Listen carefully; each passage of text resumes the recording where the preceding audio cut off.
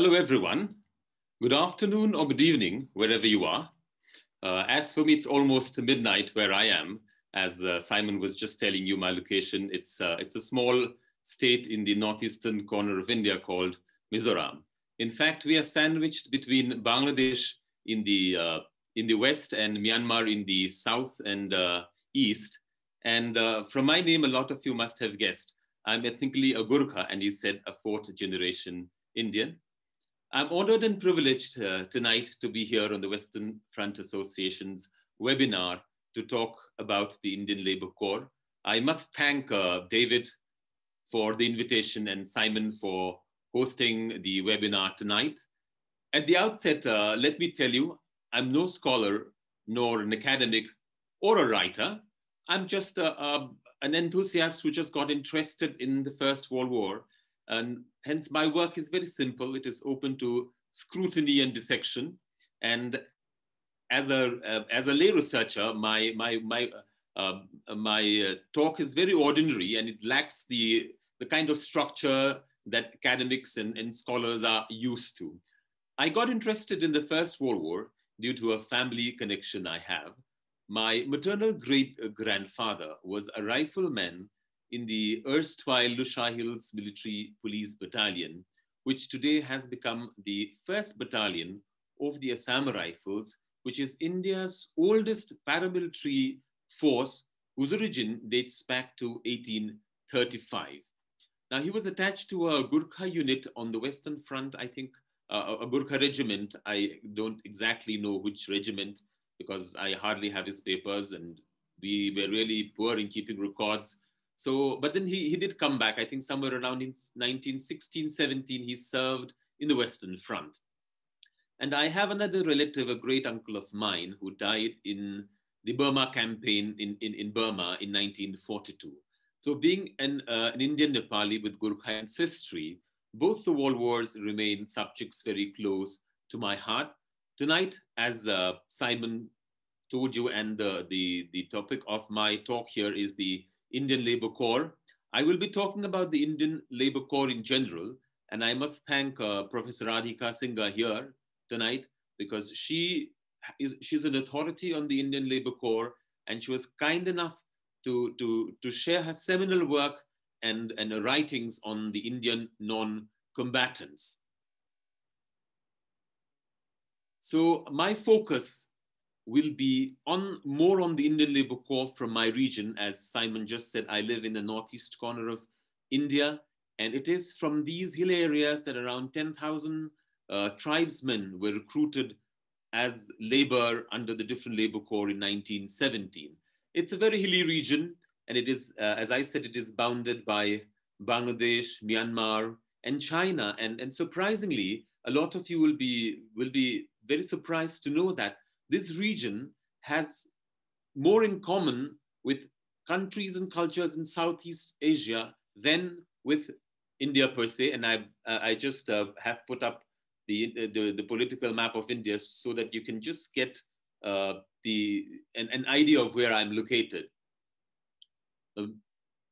Estimates say about, I think, 1.4 million Indians participated in the First World War, with about a little more than 500,000 making up the various rank and file of the non-combatants, the majority of who served with the Indian Labour Corps and also as followers in the colonial Indian Army. Now, this was more than 1/3 of India's contribution of men.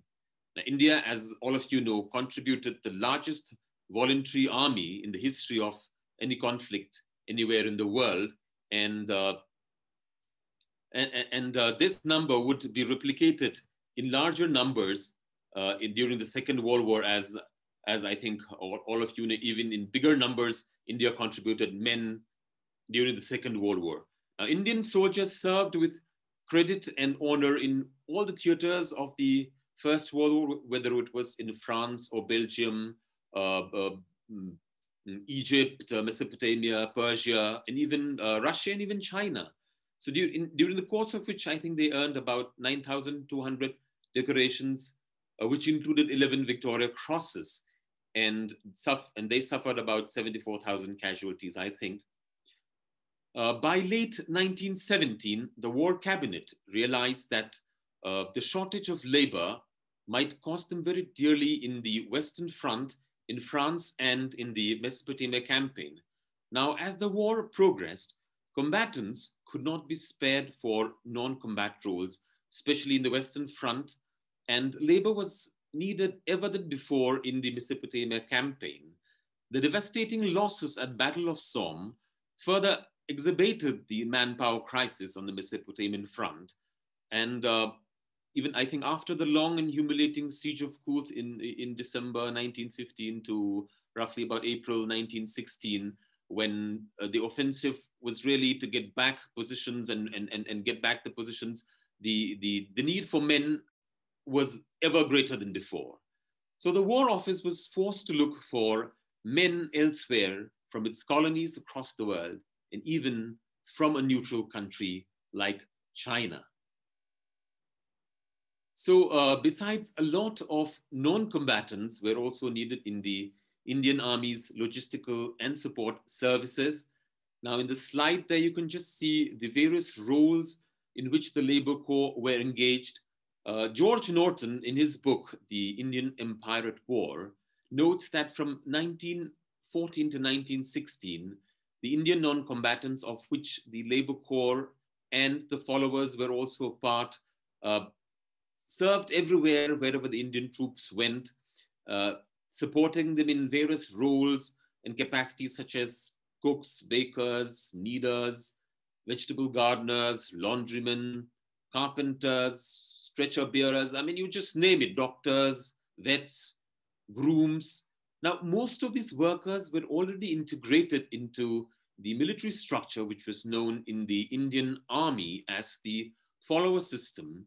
And they followed the regiments and the units wherever they went. Some of these men also worked with the skilled combatants who were known as the pioneers, the sappers, and miners.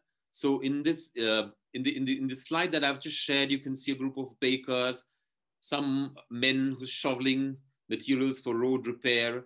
Then another picture you can see of on railway tracks, perhaps this one is Mesopotamia, and also a group of men tending to the wounded. Perhaps these are men of the one of the specialized corps, maybe the hospital, the Army Hospital Corps, I believe. The mules, talking of the mule transport corps, of course, the followers were divided into two classes, public followers and private followers. And I think Brian Corrigan in one of his talks here mentioned about it.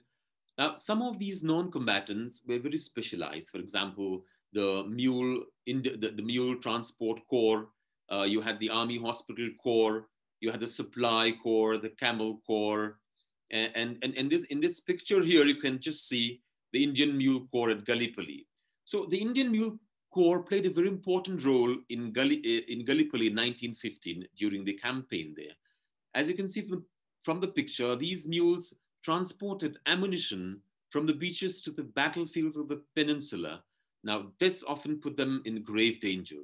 And because of this services, I think, this corps was recognized as combatant troops from 1917. Before that, they were non-combatants, but because of their services and being exposed to the dangers of the front line, I think they were recognized as combatants from 1917.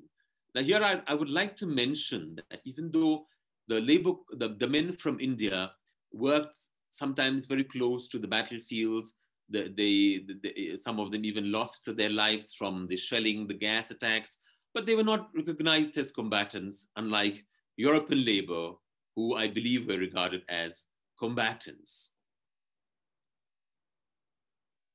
The Indian Labour Corps were distinctly different from the other non-combatants because, as I just said, the non-combatants, especially the followers and the specialized ones, they had the specialized roles to perform. But the Labour Corps did not have any kind of specialized or skill roles, so they had to work. In whatever roles they were assigned to. So in this regard, the Labour Corps did all sorts of job where manual, unskilled labor was needed. such as building roads and railway tracks, handling ammunition, loading and unloading at the docks, manning the supply and storm depots, doing forestry work, working in the quarries, building huts, digging trenches, graves. Now, these were the areas where you could not spare soldiers because you were already short of men. So you had to engage men from the labor corps and get them from places like India and even China, as I just said. So in fact, in the picture here, you can just see, again, the slide that I've just shared, the various roles which the labor corps did in France and in Mesopotamia. One of the pictures, men helping out to cremate the body of a comrade. Then some of the forestry work, making charcoal in France. Again, a group of men building a road in Mesopotamia. Now, in India, there was already a system where this porter corps or labor corps was already recognized as some form of labor, because the overseas expedition where this coolie corps was used was first in Abyssinia in 1868, China in 1900, and I think Somaliland in 1904 to 1909. And even in India, especially in the northeastern region, which was terra incognita for the British colonizers, because our part of the country, which is the northeast India, was the last frontiers of colonization of the British. In fact, as late as 1917, there were still areas very close to the Indo-Myanmar border where you still had head hunting being practiced. So, in fact, the British used to send punitive missions to these areas, and one such punitive mission was the Abor expedition of 1911, I think, which they sent to punish one of the tribes in present-day Arunachal Pradesh. Here they used the services of about 2,000 Naga and about 1,000 Lusha tribesmen just to carry supplies, because it was so dense, very dense jungles. Normally soldiers could not go, so the tribesmen knew the way. So that's why the tribesmen were often used as coolies in the expeditionary and punitive missions. So even before the start of the war, the system for military expeditions was already in place, and perhaps this made recruitment for the labor corps easier, because they had a new name, labor or porter corps, because the coolie corps was kind of a derogatory, not a derogatory term, but it was the lowest level of the armies, of the not the military structure, but in a way, yes, the military structure, because they were helping the military. So the Indian Labour Corps served mainly in two theatres, in the Western Front in France and in Mesopotamia, and Persia in the largest numbers. Of course, they did serve in small numbers in some of the other theatres. Professor Radhika Singha, in one of her paper, writes that the Indian Expeditionary Force B, which was sent to East Africa in November 1914, was the first force that the railway, I mean, it had a railway coolie corps and a supply coolie corps, but because of the manpower crisis in Mesopotamia, these were diverted to Mesopotamia. I'm sorry, they were raised for Gallipoli, but this were diverted to Mesopotamia. And these were the earliest instances of the services that we can really record of the men of the Indian Labour Corps. The demand for Labour Corps was placed, I'm sorry, there just a small goof up. So the demand for Labour Corps was placed to India from the early part of 1916, I think, where the majorities were recruited for the Mesopotamia campaign, because the recruitment for the for the Western Front in France did not happen until the early part of 1917, in the spring of 1917. So the Labour Corps, in fact, the Labour Corps recruitment for Mesopotamia did not stop even after the war. Even as late as 1920, In the year 1920, there are records that about 17,000 men were recruited as labor corps to help in the rebuilding of the occupied territories of Mesopotamia and Persia, and to work as laborers for the powerful Anglo-Persian oil company. Now, records in the archives of India show that sometimes the civil administration did not see eye to eye with the army department's steps to recruit men for the labor corps. They often cited violations of the provisions of the Indian Immigration Act of 1908. Now, this was an act which was enacted to safeguard the rights and the rights of natives, and they had some form of protection, like the appearance before a protector of immigrants and also a medical examination. Now, as I said, this act was enacted to control the huge amount of labor that went overseas, starting from the late 1850s, 1860s, till early 1900s. Thousands went to work overseas under the infamous indentured labor in British plantations across the empire, whether it was Fiji, Guyana. That's how you have the Indian diaspora population in these countries. Now, to circumvent this act, certain sections of this act were relaxed so that men could be sent out of India without getting into the nitty-gritties of the act as a war measure. And finally, in March 1917, the government finally put an end to this indentured labor, and only under special circumstances, the labor immigration to Ceylon and the Federated States of Malaysia was allowed after the Army Department requested to put a hold to the coolie recruitment, because the Army Department was afraid that if natives went out to work as laborers in the plantations, I mean, you could not really find men, because even in 1916, they had a lot of difficulty finding the required number of men. Let me just get a, excuse me there, my throat was a little parched. And since I speak a little fast, I hope you can catch on with me there.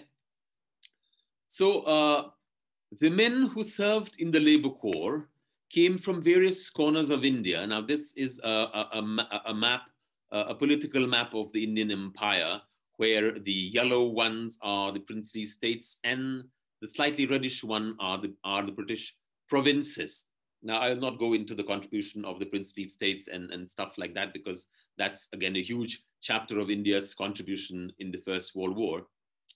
So as I said, the men who served in the labor corps, they came from various corners of India.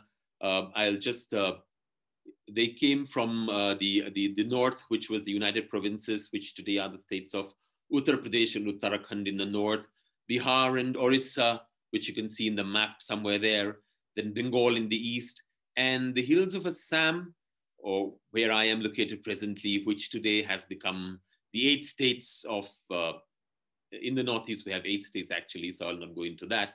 But I will cover this part later, because I'm going to talk about my special area of specialization, which is the labor corps from Northeast India. In fact, you even had the recruitment of labor from the Khyber Pakhtunkhwa province, which is somewhere, I think, just near to Afghanistan on the map, very close, which today which in those days was called, I think, the Northwest Frontier Province, and today it is the Khyber Pakhtunkhwa province. And some of them even were recruited from the Chin state of present-day Myanmar.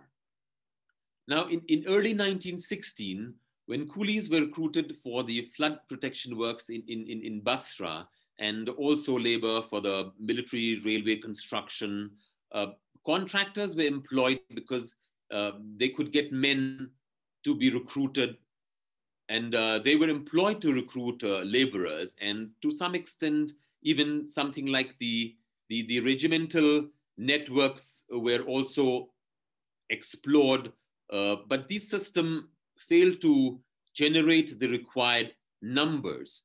And Radhika Singha, in one of her paper, notes that in 1916, in the autumn of 1916, the combatant and non-combatant recruitment was centralized under something which was known as the adjutant general.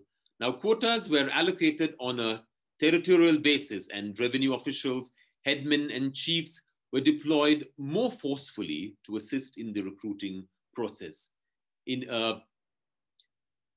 Now, in 1916, when adequate number of laborers could not be found for recruitment, the government even discussed impressment from the non-martial classes, but it was dropped. There was a lot of discussion, but it was dropped because of fear of public outcry.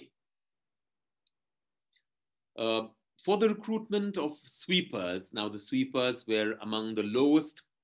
They belonged to the lowest caste community in India.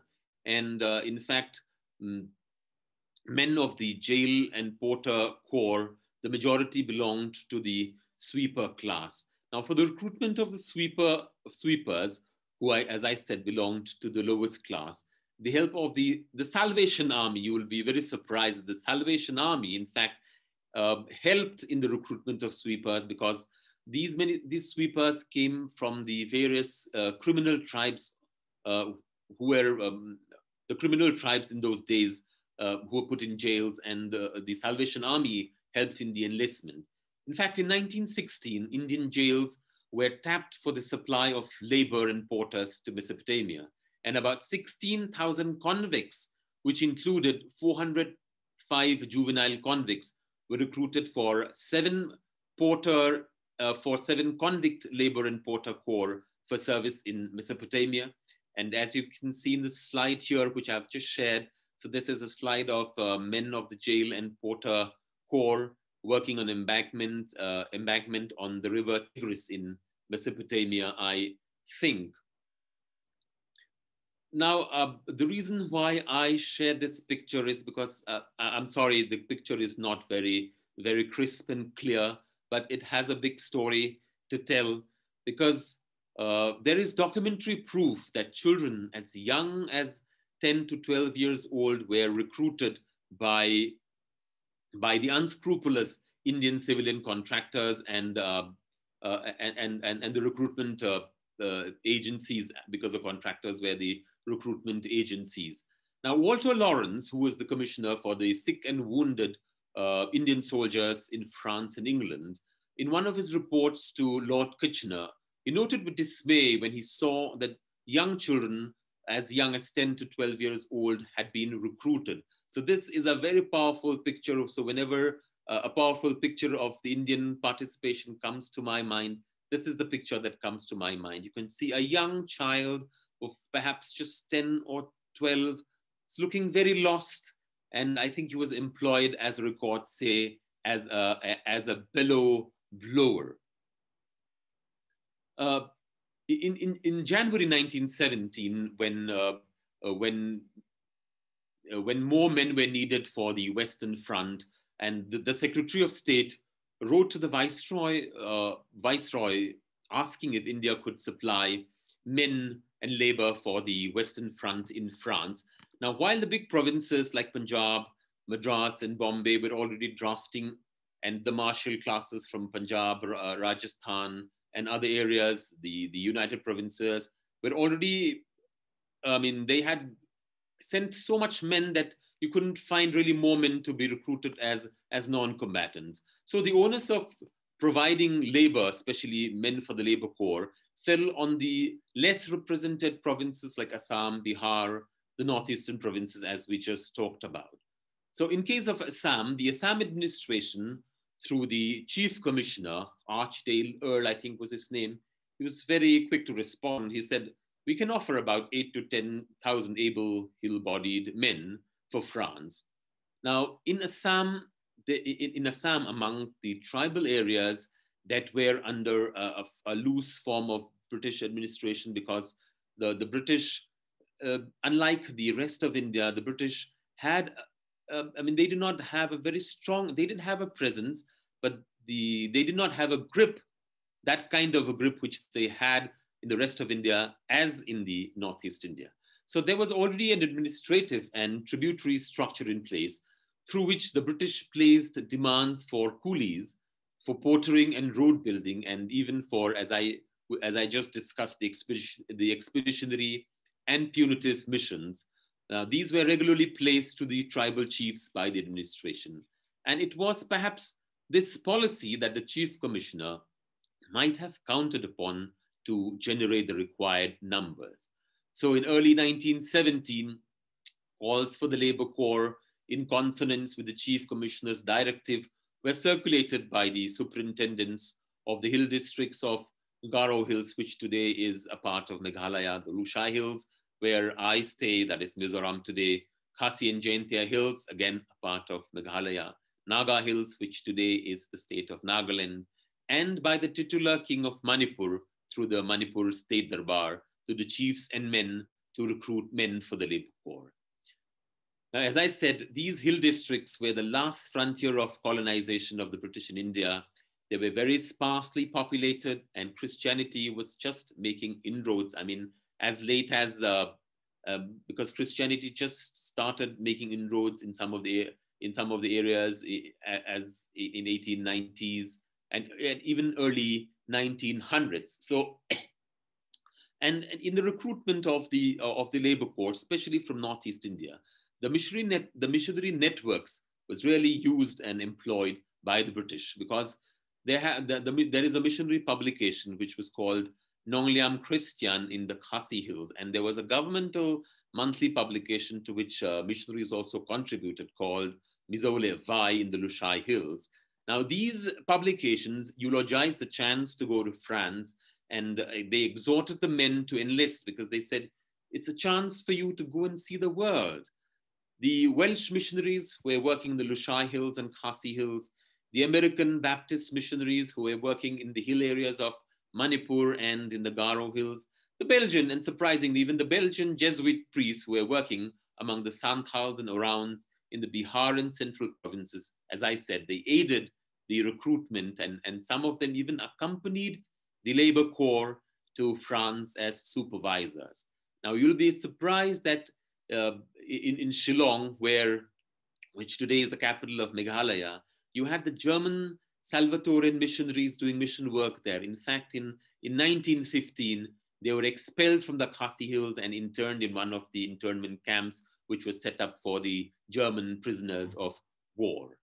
Now, the participation of around 9,000 men from the hill of what the British call the northeastern frontier is a very epochal year for the history of these men, because ironical as it sounds, these areas were called the British called them the excluded areas.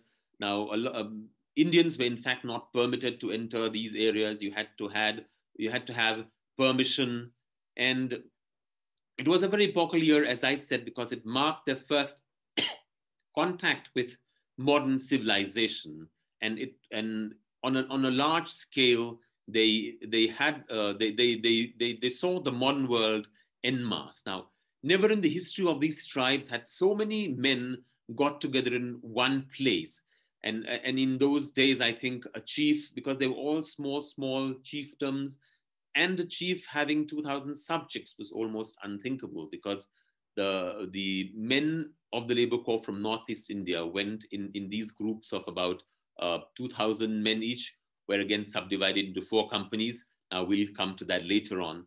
Now, in the local constructs and oral narratives of tribals of Northeast India, this event of 1917 is etched as fighting the Germans or going to the war or the journey to France. Now, all these tribes, the majority of them had fought very violent wars with spears and rudimentary firearms against the British before they were loosely brought into the form of the administration of British India. So in a way, this might have been natural for the men to think of them as going to war, because their fathers and grandfathers all had fought fierce wars with the British, and maybe to some extent they still had this sense of going to war. Maybe they thought that they would be going to war. Now, the subjugated tribes were very poor. And as I said, the enticement for recruitment was exemption from payment of house tax and forced labor, because the British levied a house tax which ranged from rupees 2 to 3 per year.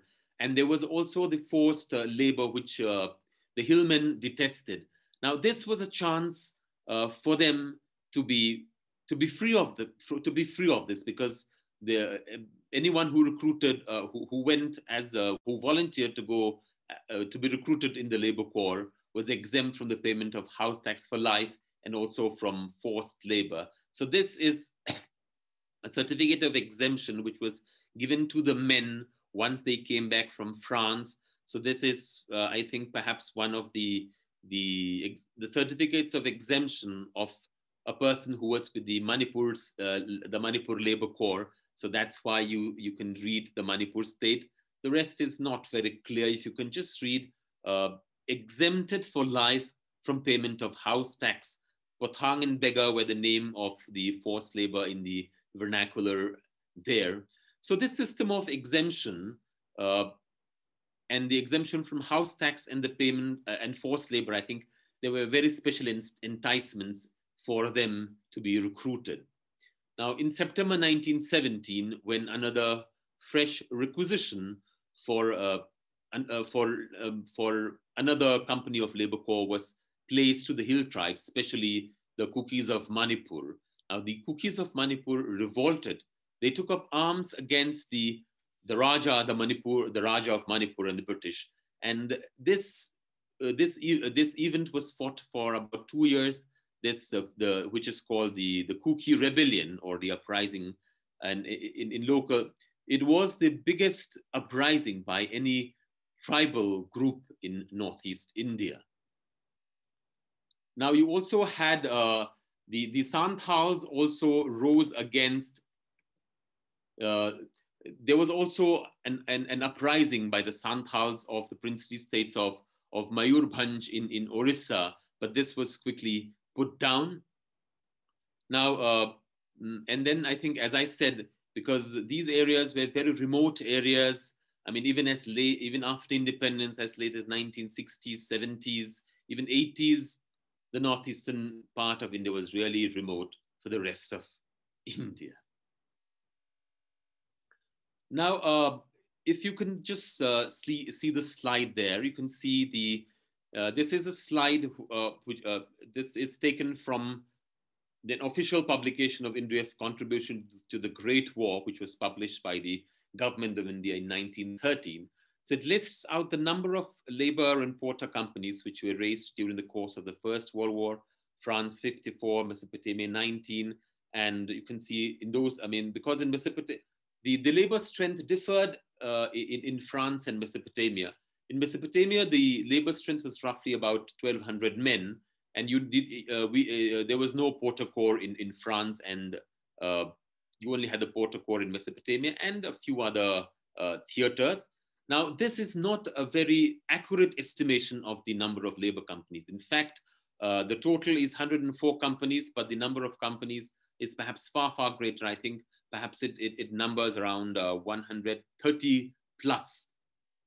Now, you can also see the theater in which employed India, 20 companies, because in the Indian, not the Indian section, but you also had Afghanistan in the northwestern frontier province. They were also pulled in some form of the First World War, and I think the spillover of the First World War through the Afghanistan route was also there, and that's why you have the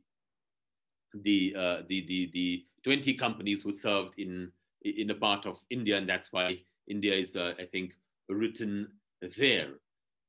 So, as I said, for the Mesopotamia campaign, you had about roughly 1,200 men. Now, the arrangement was slightly different for France. Each of the labor corps from Northeast India, the Lushai, the Naga, the Khasi, the Manipur corps, each had about 2,000 men, while the Garo and the Chin from Burma had roughly 1,000 men each. And in May 1917, just a month before the arrival of the Indian Labour Corps in France, Lieutenant Colonel Amtel, who was made the labor advisor. So initially for France, a Labour Corps of 2,000 men with 3 European officers was suggested, but Amtel decided that such an arrangement would not fit the requirement for France. So the Indian Labour Corps was reorganized in companies of 500 men each, each with their own office establishment similar to the British Labour companies. So for every Labour company, Labour Corps of 2,000 men, there was supposed to be 3 British commissioned officers. Since Indians were not eligible for officers' commission, the government added civilians as supervisors for companies of 500 plus men, because each company, as I just said, had 500 men. And the supervisors for these companies were drawn from the educated Indians, the Eurasian and the Europeans. In some cases, even British tea planters, and as I just said, even the missionaries were drafted as supervisors. The Indian non-commissioned officers from the regular army officer, the lower ranks. Now you had headmen, assistant headmen and interpreters and mates from among the tribes. They were also appointed, and they were chosen because they had played a very important role in recruitment, and some of them wielded a great amount of influence as chiefs. In fact, in the Lushai Labour Corps, there was a chief for each of the 4 labor companies. So let me just sorry about that. So in 1917, 18 companies were raised from the Assam province, and you can see the composition there. And from the Burma province, 5 were raised, Chins from the hills and Burman from the agricultural classes of Upper Burma. From the Northwest Frontier province, you had 4 companies. From the United Provinces, 18 companies. Now 14 of them were mixed caste composition, and 4 were from the Kumaon belt. From Bihar and Orissa, you had 15 companies, again, majority of them being the mixed class companies, but you also had the Santals and the Orans, the tribals, and also it's very interesting that the word Ranchi, in fact, Ranchi is a town in Jharkhand today, and because the laborers came from that area, and they were given the label Ranchi Labor Corps. And you also had 2 companies from Bengal. You had Bengali Christians, again, Santals and Muslims from East Bengal there. Now, the Indian labor companies were reorganized in August 1917, and eventually they were numbered from, excuse me, the 21st to the 85th.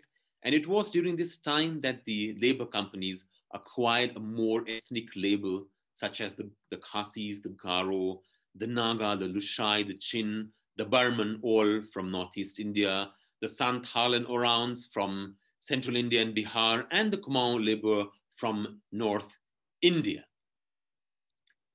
Now, this is a slide, if you can just see, of men of the Lushai Labor Corps learning to march.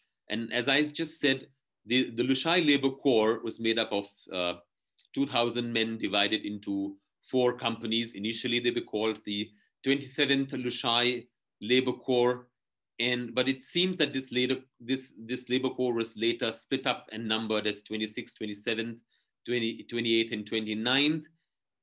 And then the next slide is of the men of the Naga Labor Corps. Now you can see that this was just, this picture is I think, just after they had been recruited before they left for France. You can see them all dressed up in their traditional clothes with necklaces and I mean, and all bare feet. And we had the Khasi Labor Corps, again, which was known as the 26th. They also had 4 companies, and the men of the Naga Labor Corps again had 4 companies. And the Manipur Labor Corps also had 4 companies each. But as I said, the Garos had just 2 companies, the 69th and the 84th. Now, just coming to the pay and service conditions. Now, the prisoners who volunteered to go to Mesopotamia in the jail and labor corps, and they were enrolled as followers under the Indian Army Act, and they had to, the term of service was for 2 years or for the duration of the war, whichever was earlier. And the unexpired period of their sentence was suspended and was to be remitted when they returned. The convicts received rupees 10 per month as pay. They received free food, clothing, and every 6 months, a bonus equal to a month's pay. While the monthly wage of a free porter or labor corps in Mesopotamia was rupees 15 per month, which in fact reached 20 with allowances, and it was linked to a wound and injury pension and even a family pension in case of death. Initially, these benefits were not extended to the convicts, but I think a little later on, these benefits were also extended to the convict laborers. And among the convict laborers, they were subjected to military law, and punishment was not uncommon. Whereas the labor companies that were sent to France in 1917 were just engaged for a year. The laborers were paid, in this case, 20 rupees per month, a little better than double the pay of the convict laborers. Now, there's something called mates, and mates supervised 30 laborers each. They were a little above the laborers, and they were paid 30 rupees per month. The assistant headmen and clerks who assisted were paid rupees 50 to 60 rupees per month. And interpreters who played a very important role because they could understand English, they spoke the local language, and they formed an important connecting link for the men. They were paid rupees 75 to 100 per month. And the headmen were paid rupees 100 again, whereas the supervisors were paid 500 rupees per month. Now, once their 1-year term expired somewhere in February, March of 1918, they were offered an extension, but most of the labor companies refused, and they sailed back to India. By April, May, June, they were back in their homes.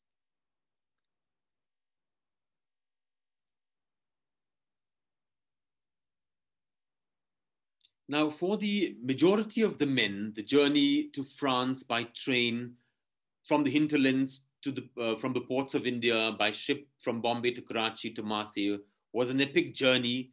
Some of these experiences have been recorded by some of the writings, which I will talk about later on, two chaps called Sainghinga and Vompunga and another Kandre Shaiza of the Manipur Labor Corps, who wrote about these experiences. And it is from these writings that we really know the kind of experiences that these men had. Now, I'm just going to, this is a picture of a group of men of the Naga Labor Corps embarking from Bombay for the journey to France. In fact, the Naga Labor Corps, I think, disembarked somewhere in Taranto in Italy, and then they traveled by train further ahead. Now, I just wanted to share about a small incident which will tell you about the simplicity of these men. So when, this is an extract from the account written by Vompunga. So when about 1,500 of them boarded a ship in Bombay port, they had never seen a ship before. And as more people kept on boarding, the ship was sunk a little lower. And there was this friend of his, Khoya, started weeping inconsolably because he was feeling that the ship was sinking, because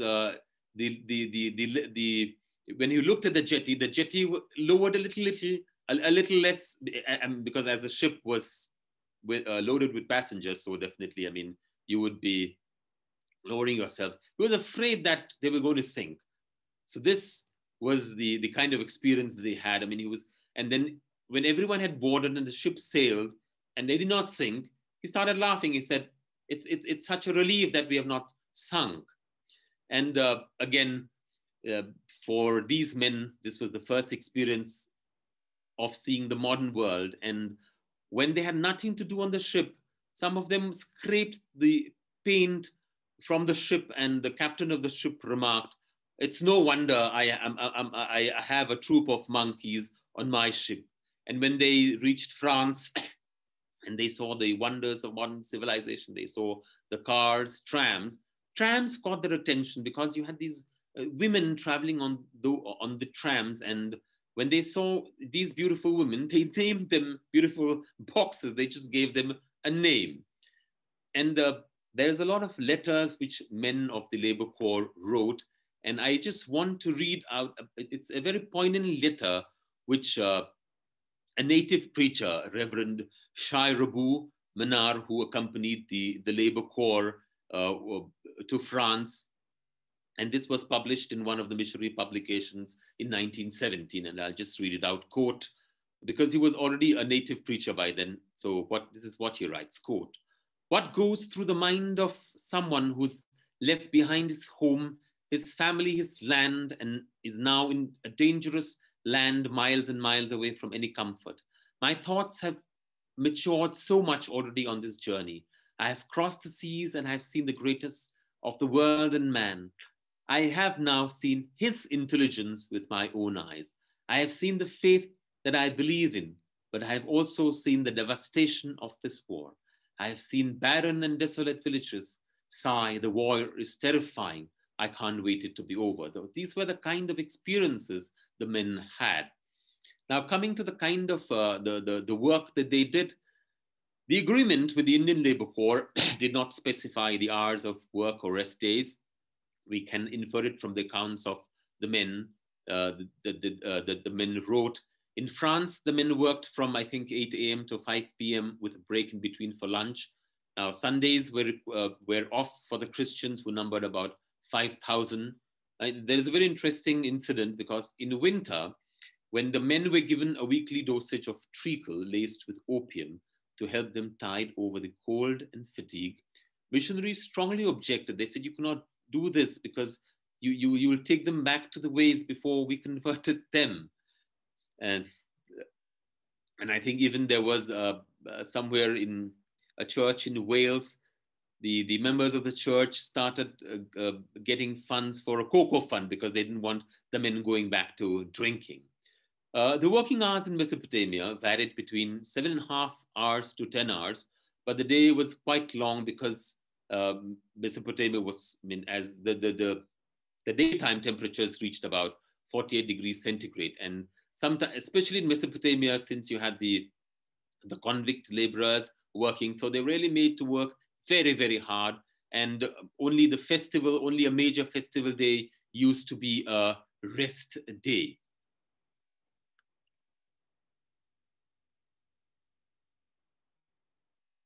So since a lot of these men did not possess varied skills, they did a lot of loading and unloading, of stores, transport. Now, some of these men did battlefield clearance and salvage, while other companies were detailed to road construction, forestry work, carrying ammunition, as we have said, as we have talked about that.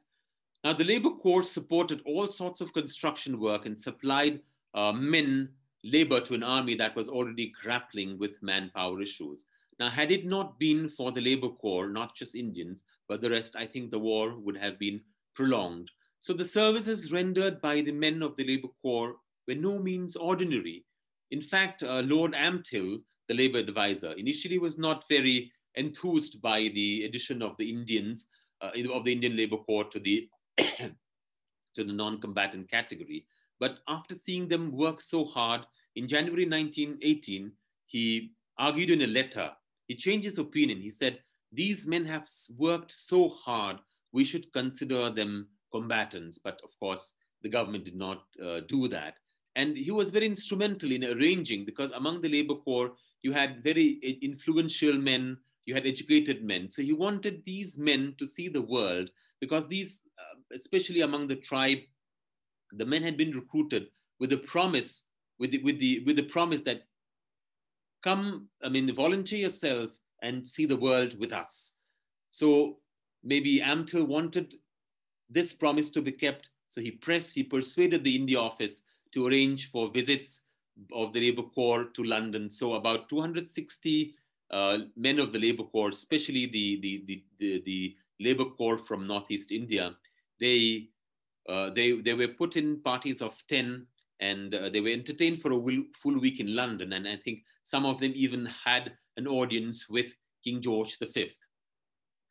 Now, the William Lane, who commanded the Jail Labour Corps in Mesopotamia, he's written extensively about the kind of work that they did, the kind of a moral dilemma he was in, whether to punish them, because, excuse me, the convicts said, we are free, we've been offered service to come to Mesopotamia, and you cannot just punish us. So the archives of William Lane have very interesting areas of work of the Jail Labour Corps. Now, vernacular memories of Sai Hinga, who was a clerk with the Lushai Labour Corps. He wrote this book, which is an account of the Nizos to France. And there's another one, Kanre Shaiza, who was a Tangkhul Naga interpreter of the Manipur Labour Corps. This is the book that he wrote.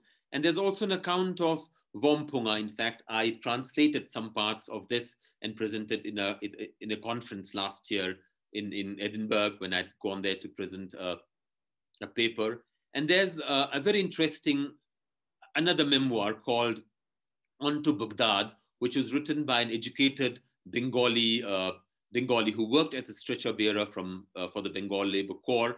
And I think Shantanu, Professor Shantanu, he translated this from Bengali into English. Now, these memoirs are very interesting, because they offer us a first-hand glimpse of what the modern world and what the war meant to these men. Now, there are letters, especially in the news bulletin, Lushai and Vai, which is there in the archives in Aizawl here. So I have these letters where very powerful experiences are narrated by the men. The missionary publication Nong Lam Christian also has the archives of this missionary publication, has a lot of letters from men of the Labour Corps. Now, you had a lot of in Northeast India, we have these Labour Corps songs for every tribe, because every tribe composed songs when they left, after they came back. These folk songs are even popular today. One such translation, which I did for the Labour Corps, is a song called German Ral Rune. I think it's perhaps available on the net, and I'm not very sure. I did translation for the Big Ideas company when they did a resource pack for the unremembered. Now, there's a friend of mine has made a film we did not choose. Wan Frang Ding Dong is his name. He worked for about 3 years, made this film, which is the first one on the Indian Labour Corps. Of course, his focus is on the Khasi Labour Corps, but no one's ever made a film on the Indian Labour Corps.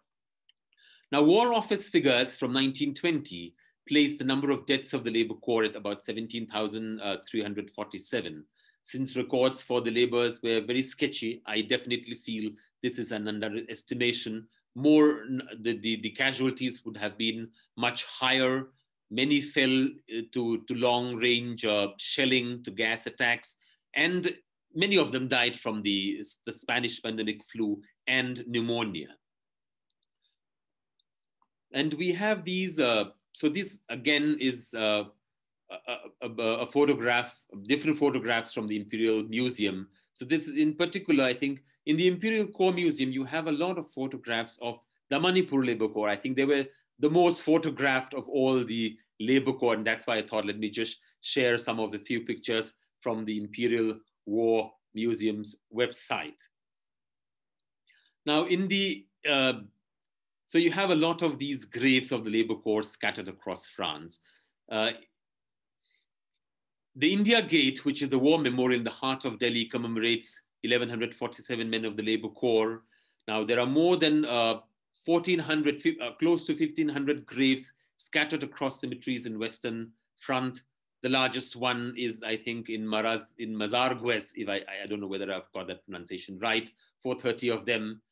Many of them are buried in Blages, St. Cyria's, and Rouen, I think, again. And on the screen, you can just see two of the headstones, one from the Naga Labor Corps, the second one from the from the Lushai Labor Corps.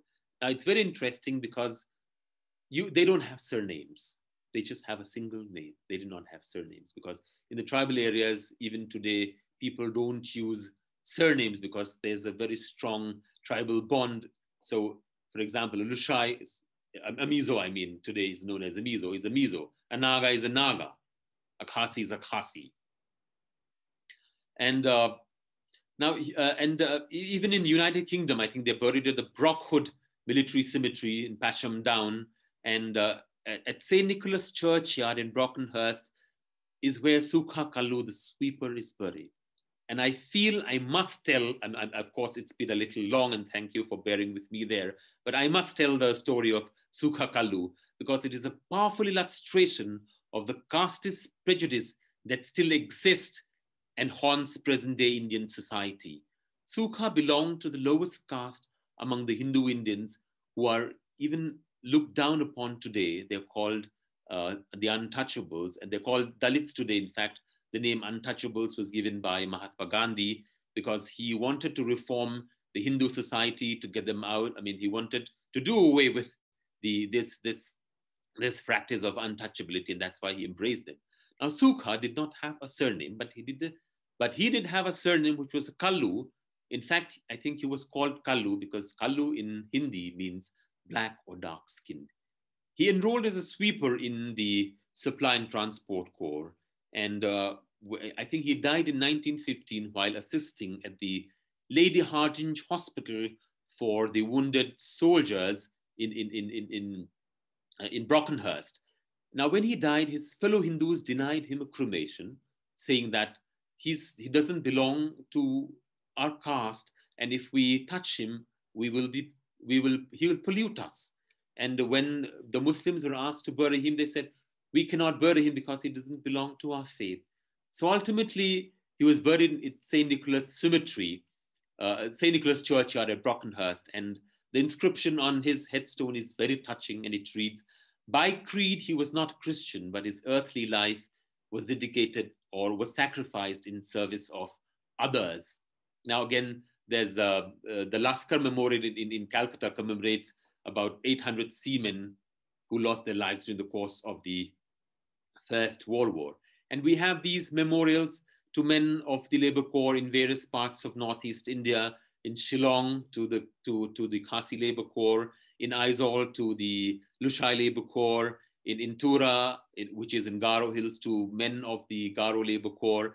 And the picture below where you can see a gentleman standing, that is the recent, because there was no memorial to men of the Naga Labour Corps. So when the chief minister of that state visited on a visit to France, he happened to visit the graves of the Naga Labour Corps and was touched. And when he came back, I mean, the Naga people decided that they also must have a memorial.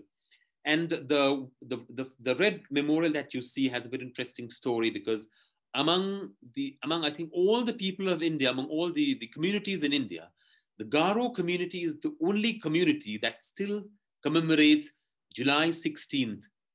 July 16th was the day that these men returned to Tura, and this day, even today, is celebrated as Labor Day. I think that this is the only community that still observes the day of return, 16 July, as Labor Day. The year 1917, as I said, is going to be remembered as a very epochal year because this singular event transformed the sense of identity. How do I say? It gave them a sense of identity, and it infused in them a sense of pride and bolstered the self-esteem. Of all things, modern civilization, education, and Christianity impressed them the most. And there was political consciousness also began to dawn among these tribes, especially among the tribes of Northeast India. And they set up these different associations. The Naga Club in 1929, the Naga Club, which was set up after these men came back, demanded in 1929 to the Simon Commission that their rights be safeguarded. In 1933, the Lushai intelligentsia, of whom the Lushai Labour Corps men were also part, they said the excluded tag must be removed and we must be given representation in the legislature of Assam. In 1923, the Khasis got together and formed the Khasi Darbar. Today, the Khasis, the Garos, the Mizos, the Khasis and the Nagas rank higher in literacy than the national average on various developmental parameters such as health, education, and social security. They top the list. And with that, I come to the end of my presentation. Thank you for bearing me out. And I think some of you must have had a problem following my diction because I talk a little fast. And before I end this presentation, I'd just like to share this picture of the inauguration of the War Memorial in Aizawl. That's where I stay. So this memorial was inaugurated in 1923. And there you can see this picture. I mean, my grandfather, my great-grandfather belonged to this regiment, which was the Lushai Hills Military Police, and which became the Assam Rifles after 1917. The name Assam Rifles was given to these battalions because of the service in the Great War. And this is something which is very personal and close to me. So that's why I thought I should end this presentation by sharing this picture. Thank you, everyone. Pratap, thank you very much for that. That was a wonderful, very long presentation. Sorry about that. No. 50 minutes. Could I ask people to please raise... Everyone. Could you stop sharing the screen, please, Pratap? All right, sure. Yeah, that's okay. If people could, in the usual fashion, press the button to raise their hands. The numbers are, I don't know if you can see it on your screen, Pratap, but the numbers are rocketing. People applauding you from afar. So thank you ever so much. If you've got questions, thank you for having me. I know it's late where you are. It's probably half past midnight. I'm used to staying up late. It's just past midnight, so it's fine. Okay, if people have got questions, please use the Q&A button. We've had questions coming in already. So what I will do is, if it's all right with you, Pratap, I'll read them out for you to answer. Sure. So a question from Christopher Weeks, who asks, did the Indian Labour Corps include soldiers who were no longer deemed fit enough to be frontline soldiers because they'd been wounded? Yes, there were instances, especially the community that I belong to, because I'm a Gurkha. So there are instances of Gurkha soldiers who were unfit for service. There are records that some of them had been recruited. And as I said, in the Labour Corps, the Indian officers, the Indian NCOs, the officer, the lower ranks, and some of these men also accompanied as the Indian officer, the NCOs. Yes, I think Christopher is right, because we have instances of these men being recruited as men of the Labour Corps. I mean, soldiers who were sent out of service because of injury or something like that. We have examples from, I think, the Kumaon and Garhwal belt, because these belts were where you had recruitment for the Garhwal rifles, and from, again, Nepal, because the bulk of the Gurkhas came from Nepal. So yes, we do have instances of these men being recruited. Thank you. Marie McCarthy asks, well, she says, what an excellent presentation, thank you. Did any females from India get involved in the war in a nursing capacity in the First World War? I am not very, very sure, but I think there's just one single instance. Of course, I'm not very sure. This is of course, just off my head. But as far as I know, there have been none, but I have, there might be one, which I'm not very sure, but as I said, I don't want to. So let's say that there were no women. Okay. But I think she has raised a very important point, because I never thought about this, that women also could be there. But if she's raised the question, I think she knows more than me. So I think she'll have to share with me. Okay, Bill Twist says, you mentioned the caste system in your talk. How important was the caste system? And how did it differ between the various tribal or regional corps? Yes, as you know, I mean, all of you know that India is a very diverse country. And as I said, the region from where I am, the Northeast India, you have these tribal communities. So in tribal communities, there is no caste and class distinction. Whereas in the general Indian community, if I may say, where you had soldiers, even even during the First World War, caste was a very important, strong factor. I think Brian Corrigan, in one of his webinars, covered about this aspect, where he said you had these Brahmins, soldiers also were recruited, and since the Brahmins, the other caste did not cook food made by the others, and you only needed a Brahmin to cook food for the Brahmin. So later on, after the war, this was a very difficult practice which could not be kept up, and I think the number of Brahmins were reduced greatly, that in fact, I think a few years after the First World War, they were disbanded altogether. Yes, caste distinctions played a very important role in the Indian army, because especially you had the Muslim soldiers, the Hindu soldiers. The Hindu soldiers would not eat halal meat, whereas the Muslim soldiers would not eat the chatka meat, which you said, the slaughtering like with a knife. I mean, sorry about the action. I mean, you have these different ways in which meat is cut by the community. So yes, we have been, it was very strong. It was a very strong factor. Okay, thank you. I've had a question come in from, I hope I pronounced your name correctly, Ian Ference, I'm not sure how you pronounce your surname, who says, whilst recognising that there was so much diversity between the different units and religions and castes, is there a single diary or a personal account that's translated into English that best encapsulates the experience of serving in the Indian Labour Corps? Unlike because you have a lot of literature, you have a lot of diaries, journals, books written about the European participation, but we don't have a lot of diaries which have been left by even among the combatants. We don't have a lot of diaries and journals left, and very less for the Labour Corps. As far as I know, there's just these 4 accounts. The one by Sai Hinga, which is he belonged to the Rushai Labour Corps. The one by Kandre Shaiza, who belonged to the Manipur Labour Corps. The one written by Sisir Sarabdikari. I mean, if he can get a translation of the one done by Shantanu in his book, I think Race, Empire in the First World War. I think it's a Cambridge, it's a Cambridge or Oxford University publication. So there you'll find the translation of Sisir Sarabdikari, which is quite a very an encompassing one, and quite not a complete one, but yes, it does have a lot of information.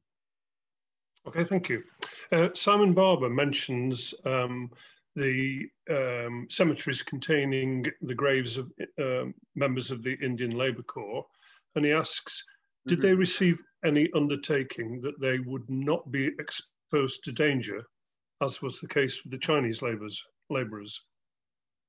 Now, as far as I know, because especially among the tribes, I mean, you didn't have impressment, because it was as I just said, the exemption of lifetime tax, the exemption from forced labor, and the chance to see the world. I mean, a lot of them simply jumped for it, and since their fathers and grandfathers just some of them as recent as 1890s had fought wars with the British, because the British wanted to colonize these areas. So in a way, they thought that they were going to war. A lot of them thought that they were being recruited as soldiers and not to do labor work, you know. And there are instances where men of the Labour Corps, because they were not given arms, and especially in one of the accounts by Sai Hinga, there's this section where he says when they were marching through a town in France, and women were being, I mean, there was some fighting and all. Said they asked their headmen, go to speak to the British officers, give us guns, we want to fight, you know. So especially among the tribes, they were always ready to fight, but they were the labor corps, so arms were not issued to them. I think there was no undertaking as such in the case of the Indian Labour Corps. Okay, okay. And Gareth Pemberton asks, how were the members of the Labour Corps received by their communities when they returned? Thank you for a very informative presentation. Oh, thank you so much. When they came back, they were especially the men of my region, the Lushai Labour Corps, which today is Mizoram.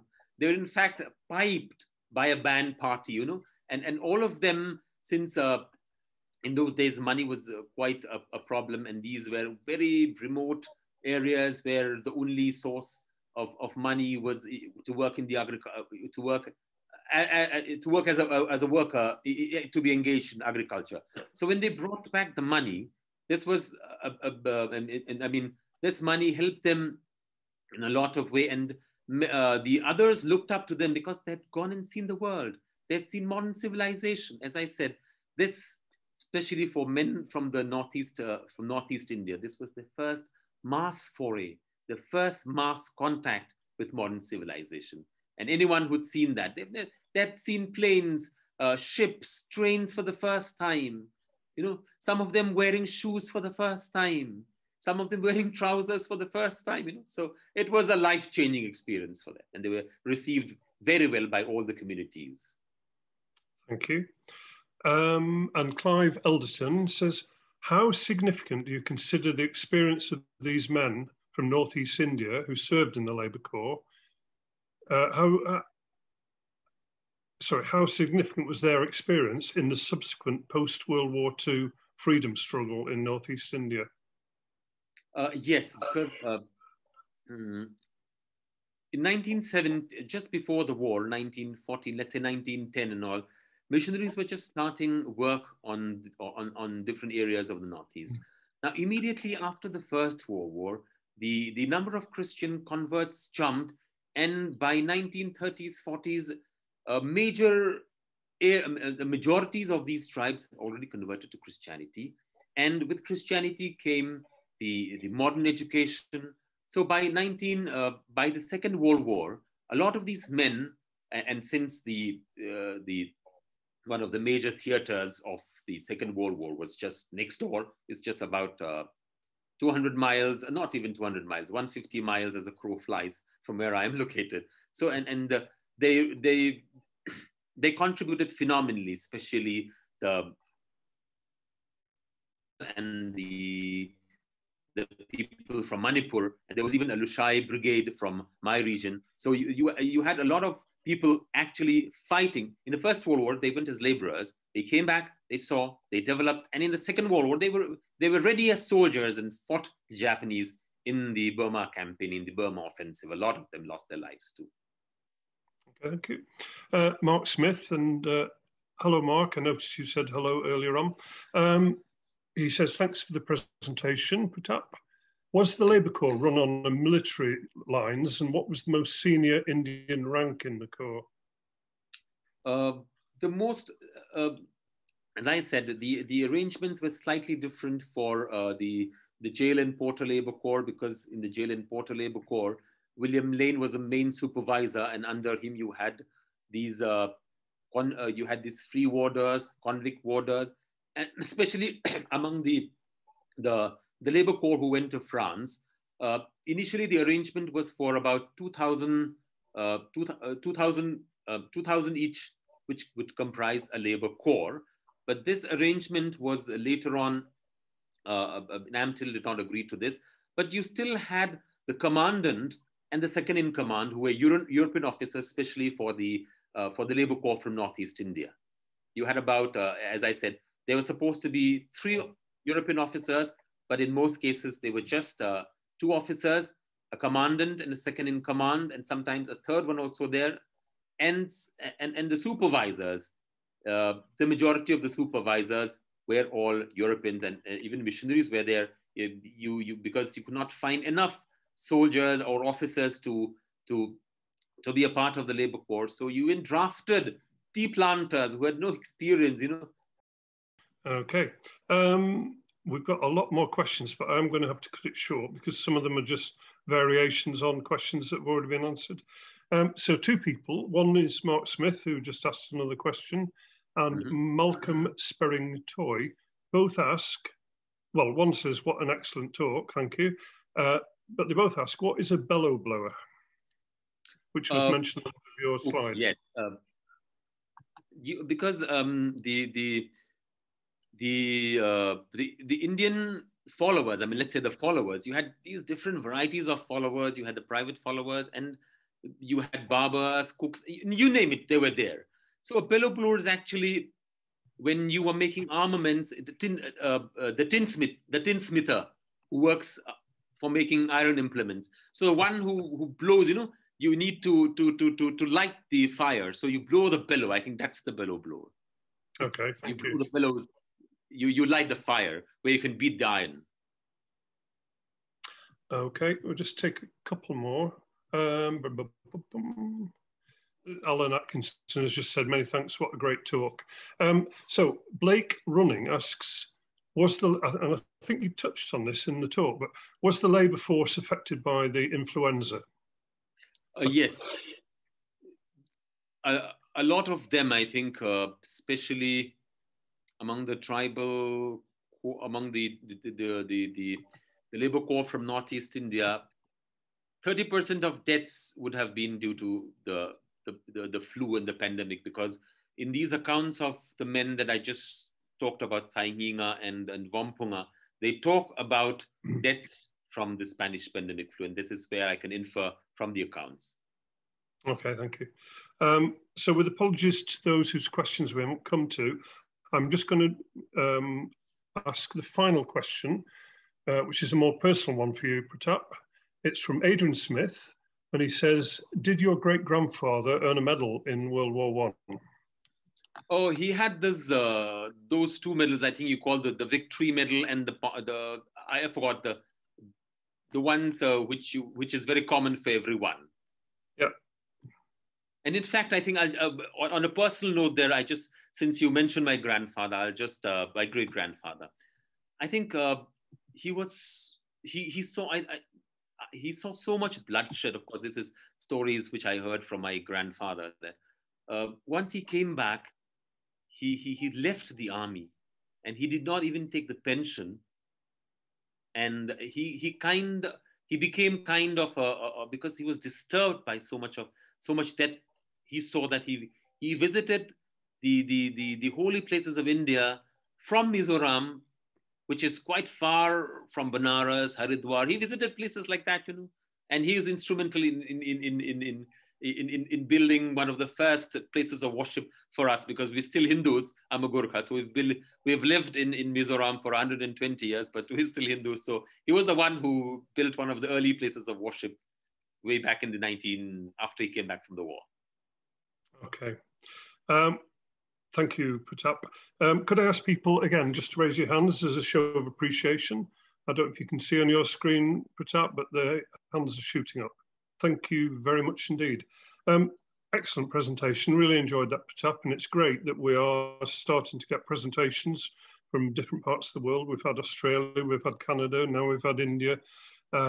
So excellent. Thank you very much indeed. Thank you so much for having me, and thank you everyone for hearing me out and bearing me. I'll contact you tomorrow, Pratap. We'll just pick up. But for everyone else, thanks very much. I hope you've enjoyed that. Just a reminder that there'll be more webinars from the Western Front Association. The next one, I think, is next Monday, when the manager of Talbot House in Poppering will be telling us about Talbot House in the First World War. So I hope you can tune into that.